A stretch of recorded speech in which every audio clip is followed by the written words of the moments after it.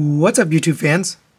Today we're going to take a look at the Keats Fantasy Club and Agabyss BotCon 2022 exclusive Shard, or their version of a shattered glass wreck car, or they call it splintered reality, which I think is kind of funny. So this I actually picked up from BotCon 2023, even though it's a 2022 exclusive, and I was happy to be able to pick it up there. But for those that weren't able to make it to BotCon 2023, they will be shipping these out if they haven't already very soon. So let's take a look at this guy. I did do an unboxing, but I missed some other things you need to do out of box just to get it set up. So number one, we want to install his saddlebags here. And these are done in nice purple paint with a little bit of silver there. There's a little nubs on the inside of this. You're just going to slide that over here, get those onto the nubs, and you'll feel it click into place. Once you get it clicked into place, it stays very nicely. And of course the other side, but I want to show you that I have a little TV in here. So it does come with his little TV set that he showed, except this time it is blue. And same thing, this will peg in. Make sure you get it pegged, you'll feel it. Alright, next we're going to take care of the spikes. So you get two of these red spikes. Again, these chunky ones, you can put things wherever you want. I'm more of a traditional, so I'm just going to put it right in the knees. And these actually fit quite nicely. Some of the versions of Wreck-Gar, at least my version, the spikes and some of the accessories don't fit well. This one seems to fit very well. We can take care of his wheels, which are, very reminiscent. And the paint here is slightly different. I will bring in the other original version of Wreck-Gar later, but you got some nice paint here with the rubber tires and then the red plastic spikes. And these arms are actually backwards, or at least they appear backwards to me because you don't want to see this part. And this yellow piece should be on the outside. So we're going to rotate at the elbow, or sorry, at the bicep. And then you'll have that look. Me personally, I think that looks way better. I don't know if it was mispackaged or just that's how they think it should go, but this looks a lot better. The flame is more bigger and vibrant. I just think it was meant to be this way. So I recommend you rotate these around and rotate the hand back. Then you can take the tire, and again, you can put these anywhere. I'm just doing my preference, but I like to put one in the arm and then the other one down here on the leg. Like I mentioned, you could do it however you like. More to go. So we also have these, which are his little chest guns. They're going to plug into here, or some people call them lovingly booby guns, but those are just plug in there. Those are actually painted, believe it or not, this gray paint. And you do a little tampo there. Actually, I'll go over all the paint a little bit later. Let's get them set up first. Then we get these shoulder pads. And one of them actually has this little red dot on it, so that's how you know which one goes where. But these are really nicely done. Nice purple paint, yellow paint, and then red paint here. These have a little peg. They're going to tab into the side of the shoulder, so get that lined up. And then you can hold the inside of the arm for leverage to get that pushed on like that. I wouldn't push it on all the way because otherwise you limit the articulation. So just put it on until it actually stays. And that's probably good enough. I did leave this QC sticker on. It seems like everybody these days is doing QC stickers, so they really just don't mean anything anymore. Alright, and then you can take these spikes, which are actually plug-in to the top of the shoulder pads. I think they go this way. In order for them to sit flat, it looks like they just sit to the outside like that. That looks pretty good. Put the other one on as well. Alright, and there is Shard completed. And he has all of his parts on there. He looks really good. Lots of nice paint. All the purple you see is paint. This is a, I believe this is, no, this is also painted. You got some yellow paint with a purple I'm not sure how they did. Oh, maybe it's yellow plastic with this purple paint, but either way, it looks really good. Silver paint there. Like I mentioned, these wheels are painted yellow here, red there, silver here, little tampo. The face is really well done. You got that nice gray with metallic red, and then the rubbery black plastic. Red paint down here, and then a little bit of red here. But the only thing, all the paint is very, very well done. It's executed perfectly. I don't have any, errors or issues. This could have standed another coat, but very small complaint. Overall, the paint looks absolutely phenomenal. All right, let's take a look at the accessories here. So, like I mentioned, the axles here in the robot mode can be used as parts, and you can stick them on with these little pegs. But of course, we'd rather use them like this. And I'm going to talk about this during articulation, but they've definitely improved the hands. Now, they don't articulate fully, but they're much less fiddly and they work a lot better. And I just really prefer this. So I'm glad they changed it. It just works better for me all around. But there he is with the axe. You also get this gun done in a gray plastic. I'm trying to tell, is the plastic painted? It looks like it might be painted. I think this is gray paint. Here's the original, so you can see the difference. Like the original is actually just gray plastic. I don't know, paint looks a little bit nicer. And there you go. Fully armed up, and he's got all of his pieces on. Really looks nice. You also get a bunch of Energon cubes, which I just thought was really cool. They look like this.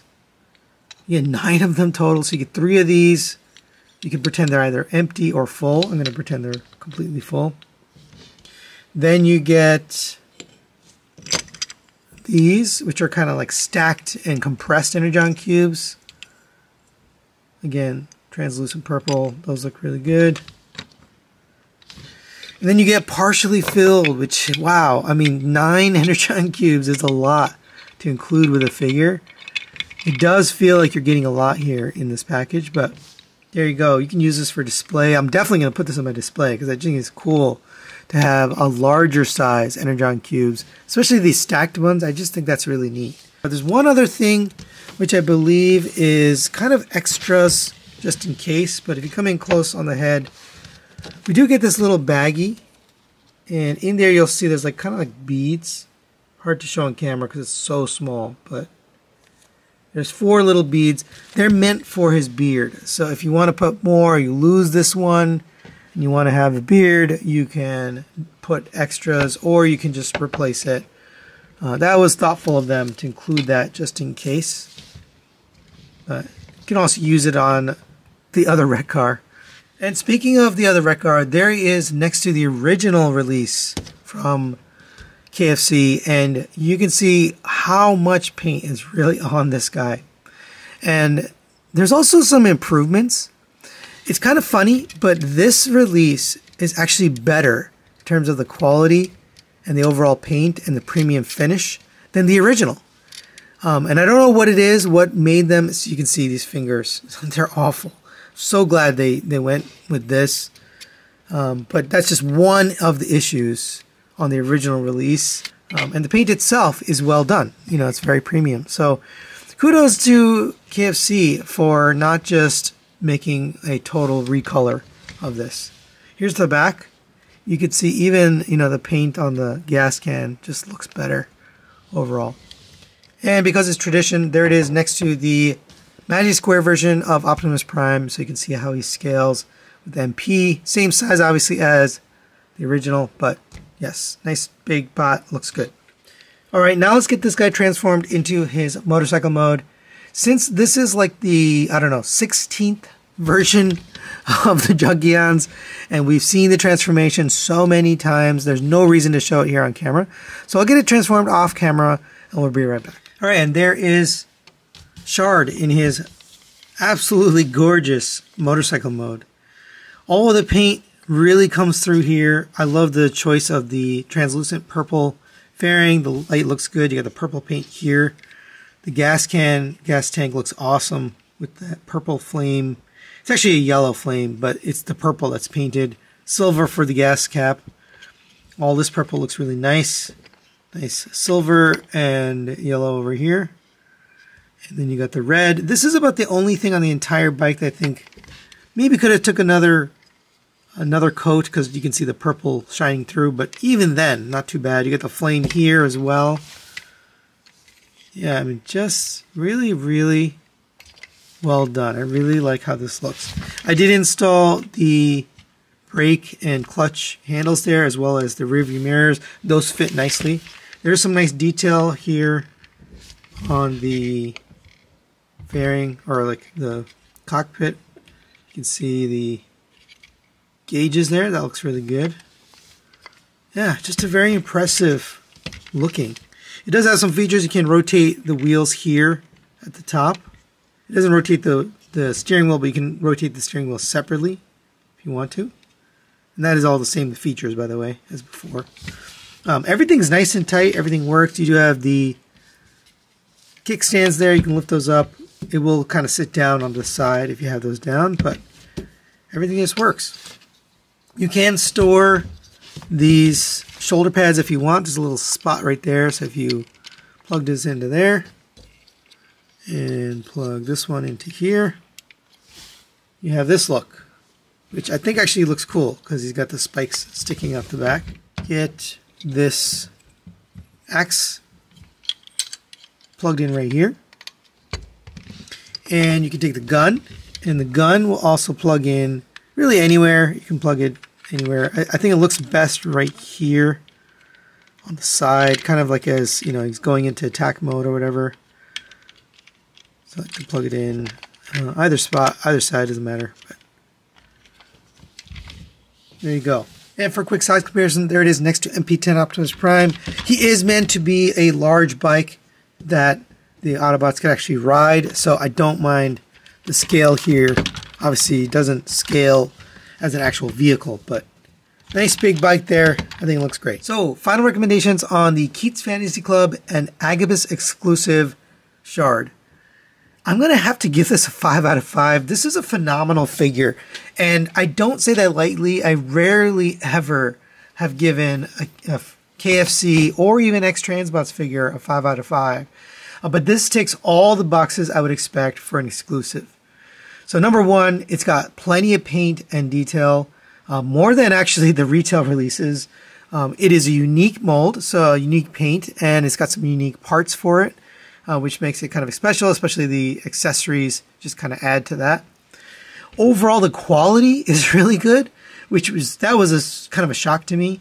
This figure has been retooled and remolded, repainted so many times. You'd expect mold degradation, and I don't see it here. This is very, very good quality.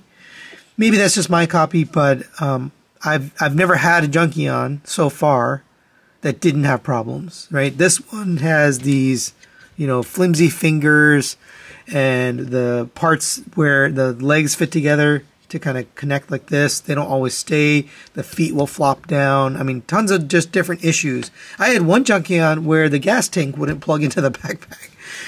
So this is a welcome improvement to the quality. And it's just the look, man. This looks so cool.